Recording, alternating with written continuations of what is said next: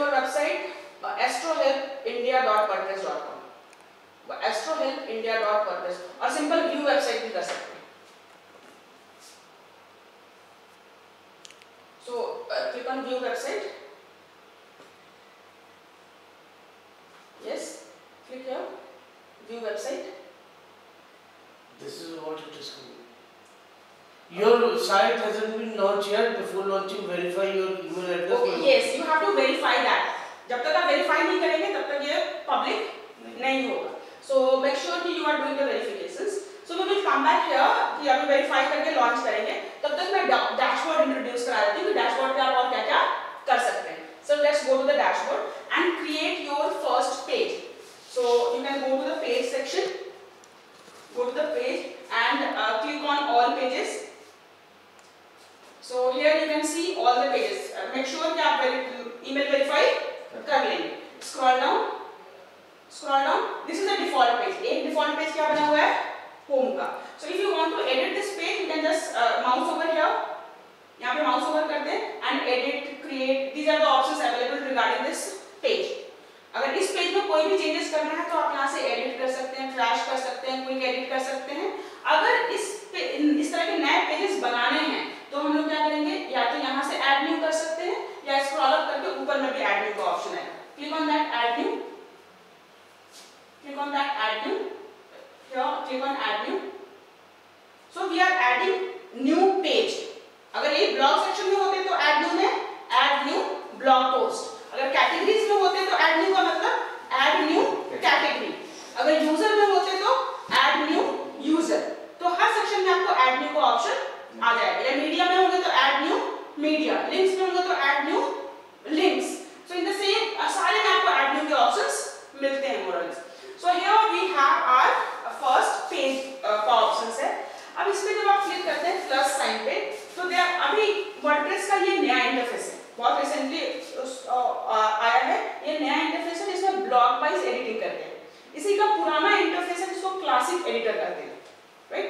तो जो लोग पुराने लोग काम करते हैं उनको शायद थोड़ा सा अनकंफर्टेबल लगे, लेकिन चूंकि हम अभी नया स्टार्ट कर रहे हैं तो इट्स ऑलवेज गुड आइडिया कि नए वाले इंटरफेस पे ही काम करें, क्योंकि पुराना वाला इंटरफेस कभी भी एंड हो सकता है, कभी भी हमेशा के लिए हटाया जा सकता है. सो हियर यू विल, जब भी आप पेज बना रहे हैं, so now every section of the page is a block. Plus का मतलब हो गया कि आपकी वेबसाइट, आपके ये पेज पे डिफरेंट ब्लॉक्स हैं. एक इमेज का ब्लॉक है, एक वीडियोस का ब्लॉक है, एक पैराग्राफ का ब्लॉक है, एक लिस्ट का ब्लॉक है. So you have a different block and you are using editing that block to create the complete page. One more thing you have to keep in mind कि यहाँ पे जो भी addition, deletions, editing कर रहे हैं, that is going to reflect only in the content area of the page. वो चीज header में reflect नहीं होगी, वो चीज footer में reflect नहीं होगी, वो चीज sidebar में reflect नहीं होगी. वो केवल और केवल जो आपने नया पेज बनाया है, उस पेज का जो नाम देंगे, उस पेज के content area में ही reflect होगा.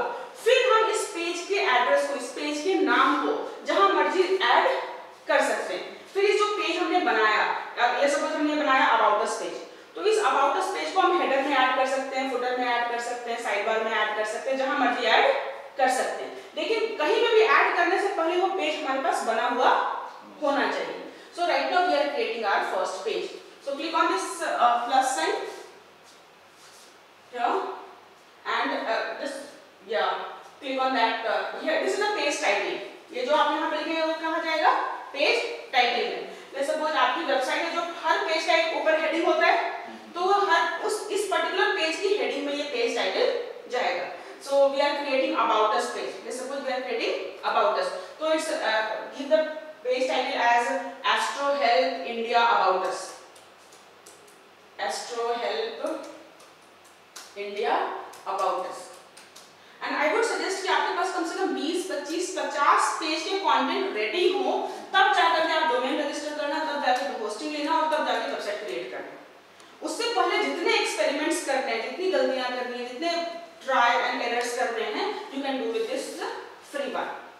क्योंकि वेबसाइट लॉन्च करना, क्रिएट करना आसान है, लेकिन उसमें कंटेंट कंट्रीब्यूट करना is the one thing you have to be regularly up to, मतलब देना ही पड़ेगा, राइट. तो वहां पे थोड़े लोग मिस हो जाते हैं. Astro Help India, about us, rather than start, about us, about, simple, yeah, about Astro Help India, whatever, you can change it anytime.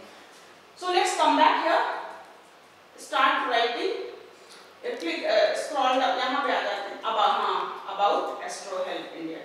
Now here, come to this section, this is the new block, plus sign का मतलब ये क्या है, नया block है. अब इस block के अंदर आप इमेजेस ऐड कर सकते हैं, टेक्स्ट ऐड कर सकते हैं, या इस ब्लॉक को डुप्लीकेट कर सकते हैं.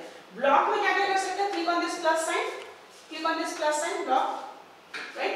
यहाँ पे आप पैराग्राफ ऐड कर सकते हैं, अपने पेज का एक पैराग्राफ ऐड करना हो तो पैराग्राफ, लिस्ट, इमेजेस ऐड कर सकते हैं. पैराग्राफ में हेडिंग, जैसे एक पैराग्राफ लिखा तो उसकी प्रॉपर हेडिंग होगी, एक लिस्ट बनाया तो उसकी प्रॉपर हेडिंग होगी, अगर हमने इमेज डाला है तो उसकी भी हेडिंग डाल सकते हैं, एक वीडियो डाला है तो उसकी भी हेडिंग डाल सकते हैं. तो heading is all this kind of heading. अब हेडिंग जो होते हैं वो 5 तरह की हेडिंग होती है. यहाँ पे इसका बेसिक HTML बैकग्राउंड, हम जो भी क्रिएट कर रहे हैं इसके बैकग्राउंड में HTML क्रिएट हो रहा है. तो HTML में 5 तरह की हेडिंग होती है, उसको हम लोग बोलते हैं header 1, header 2, header 3, header 4, header 5 और हेडर 6 तक होता है.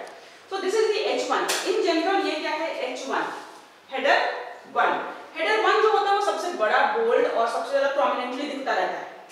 जबकि अगर पैराग्राफ की हेडिंग डालेंगे तो उसका हेडर क्या होना चाहिए, इससे थोड़ा सा छोटा. तो वहां पे हम क्या यूज कर लेंगे, हेडिंग 2. अगर उससे भी हमको हेडिंग के अंदर और हेडिंग डालनी हो तो क्या कर सकते हैं, heading 3. So that way you are making your entire page readable and scannable. पूरा टेक्स्ट पढ़ने के बजाय क्या केवल हेडिंग हेडिंग हेडिंग मैंने स्क्रॉल कर लिया तो मुझे आइडिया लग गया कि पेज में क्या कंटेंट है. अगर मेरे इंटरेस्ट का है तो मैं जाके पूरा पढ़ूंगी. तो इट्स वेरी इंपॉर्टेंट कि आपका पूरा का पूरा पेज जो होना चाहिए वो रीडेबल और स्कैनेबल होना चाहिए. रीडेबल का मतलब है फॉन्ट साइज सही होनी चाहिए, फॉन्ट का स्टाइल सही होना चाहिए, फॉन्ट का कलर सही होना चाहिए. मतलब ऐसा होना चाहिए कि जिसको पढ़ने के लिए बहुत ज्यादा फोकस, मतलब बहुत अटेंशन देने की जरूरत ना पड़े, बहुत इजी टू रीड हो, right. So here we are adding about us में vision, let's suppose vision, Astro Help vision. Let's add one section, paragraph add करते हैं. Click on add paragraph. So paragraph, right? अब paragraph की heading क्या डाल सकते हैं, Astro Help vision, Astro Help mission, Astro Help team, Astro Help like videos. So now it's up to you कि हम इसमें क्या क्या section add करना चाहते हैं. So Astro Help mission हमने लिखा, अब इसको let's suppose selected, right? यहाँ just केवल text select करते हैं, केवल text, Astro Help mission केवल text select करते हैं. Yes. Now you can make it selected. So isn't it the same as Word? जैसे वर्ड में काम करते हैं बिल्कुल नहीं है वैसा, बोल्ड, इटैलिक, इंडेंट और अंडरलाइन. इस पे लिंक डालना हो तो क्या करेंगे, लिंक डाल सकते हैं. स्ट्राइक थ्रू करना हो तो स्ट्राइक थ्रू कर सकते हैं. पैराग्राफ ऐड करना, so you can add so many things. It's a very simple editing. अगर आपने वर्ड में काम किया है तो इस पे एडिटिंग करना कोई बहुत टफ की बात नहीं है. So here we will add this and let's go to the next section. अभी हमने एक सेक्शन ऐड कर लिया. Click on that plus sign, click on that plus sign and now add an image. Click on add image. Now add image. अपनी media, आपने जितने भी image upload किए हैं वो सब कहाँ मिलेंगे आपको, मीडिया लाइब्रेरी में. अगर अभी तक आपने इमेज नहीं अपलोड किया है तो कहाँ से अपलोड कर सकते हैं, अपने लोकल सिस्टम से, या फिर किसी इमेज का एड्रेस आपको पता है ये इमेज मुझे इस जगह मिलने वाला तो you can click on this insert from the URL. So let's C media library में कोई इमेज है तो हमने एक वर्डप्रेस का थीम इंस्टॉल किया था तो उससे रिलेटेड सारे इमेजेस हमें कहाँ मिलेंगे, मीडिया लाइब्रेरी में. सो ये डिफॉल्ट इमेजेस हैं. हमने जो थीम इंस्टॉल किया था, जो हमने डिफॉल्ट वेबसाइट बनाई थी, उस डिफॉल्ट वेबसाइट के ये इमेजेस यहाँ पे हैं. सो आप चाहें तो इसमें से यूज कर सकते हैं या फिर अपने लोकल सिस्टम से इमेज उठा सकते हैं. सो select that file, click on that select file. Now it's the access of your local system. अब इसमें से कोई इमेज आपको डालनी है तो you can select that images. So let's select कोई भी इमेज अभी हम सेलेक्ट कर लेते हैं. बट ये वाली इमेज क्या है,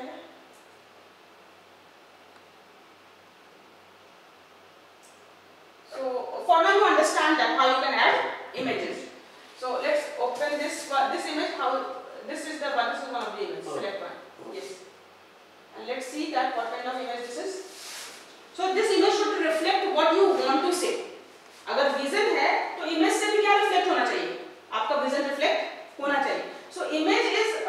इमेजेस कभी भी जो विजुअल्स होते हैं वो ज़्यादा इम्पैक्टफुल होते हैं। तो आप अपनी जब भी वेबसाइट बना रहे हो तो images, videos, PPT, PDF, infographic, GIF, ये जितना multiple vertical of content use कर पाए उतना अच्छा है। So it's we can use the images here. It is the image optimisations. ये लेफ्ट साइड में जो आपको दिख रहा है वो क्या है? Image optimisation. तो इमेज ऑप्टिमाइजेशंस में जैसे स्क्रॉल डाउन क्या क्या ऑप्शंस है? आपने जो इमेज अपलोड किया है ये इमेज का फाइल नेम है। ये इमेज का क्या है? File name. सो ये file name should be the relevant to the images. If image is about astro help तो इसका फाइल नेम क्या होना चाहिए? Astro help mission. अगर ये एस्ट्रो हेल्प मिशन से रिलेटेड तो इसका फाइल नेम क्या होना चाहिए? Astro help mission. तो अपलोड करने से पहले हम इमेज का फाइल नेम चेंज कर लेंगे तब अपलोड करेंगे, क्योंकि इमेज का यूआरएल क्या बनने वाला है? astrohelpindia.wordpress.com/images/astrohelpmission.jpg। तो जब यूआरएल में रिलेवेंट कीवर्ड्स आएंगे तो चांसेस है कि ये इमेज एस्ट्रो हेल्प में जब गूगल के इमेज सर्च में आने के चांसेस ज्यादा हो जाएंगे। So that way we will update all the content of related to the image. All these are the image characteristics, image attributes, image properties. तो ये सारी की सारी चीजें आपको इमेज से रिलेटेड अपडेट करनी पड़ेगी। इमेज का टाइटल क्या होगा, इमेज का कैप्शन क्या होगा? कैप्शन का मतलब जहां पे भी इमेज हो रहा है उसके नियर बाय टेक्स्ट, उसके नीचे जो आता है। इमेज का ऑल्ट टेक्स्ट, ऑल्टरनेटिव टेक्स्ट भी कहते हैं। सो alternative text is one of the most important text about the image. ये इमेज जब नहीं डिस्प्ले हो रहा है या गूगल को इस इमेज के अंदर क्या लिखा हुआ है गूगल को पता नहीं है, तो गूगल इस इमेज के बारे में आइडिया कहां से लेता है? Alternative text. सो गूगल को अगर नहीं पता है ये किस टॉपिक से रिलेटेड, तो ऑल्टरनेटिव टेक्स्ट में आप जो भी कीवर्ड डालेंगे गूगल विल अंडरस्टैंड कि this image is about this text, right? So make it a thumb rule कि जहां पर भी टेक्स्ट डालने का ऑप्शन हो, कैप्शन हो, टाइटल हो, इमेज नेम हो, नियर बाय टेक्स्ट हो, लिंक हो, कहीं पे भी अगर टेक्स्ट डालने की अपॉर्चुनिटी आपको आ रही है तो always use meaningful text rather than using 1 2 or 8 5 इस तरह की टाइटल इंस्टेड ऑफ बाय, मतलब ये numericals we can exactly. So make it change it right now. Go and change it. So change the title as a Astro Help India mission. Let's suppose this is about the mission. So we can इसका title लोग क्या डाल देंगे? Astro Help India Mission. Astro Help India Mission. In the same way captions में हम लोग nearby इसका डाल सकते हैं। So अब जो भी कीवर्ड है उससे मिलकर उसको यूज करते हुए different captions. So for now let's copy this the same title as the caption. For now हम लोग वही कर रहे हैं, but you may have to do little bit of changes. So caption is the alternative text. Alternative text is one of the most important thing. जब भी image डाल रहे हैं हर इमेज का alternative text होना जरूरी है।